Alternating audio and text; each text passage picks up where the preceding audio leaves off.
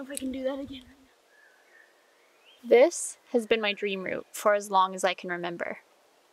But I never knew if my arms were long enough to do the huge moves. I collected ape indexes of climbers who had done it, even asking one friend to measure the distance between holds. I'm 5'6" with 5'11" arms. It seemed like it just might be possible.